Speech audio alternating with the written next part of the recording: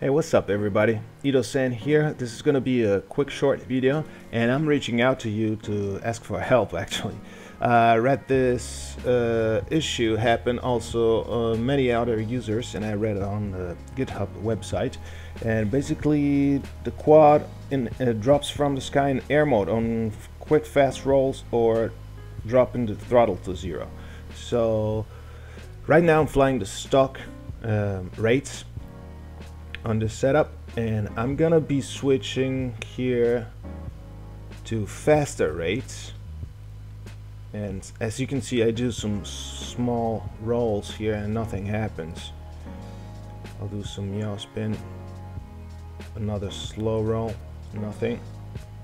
And now here I switch rates and I'm gonna do a roll and boom, it falls from the sky.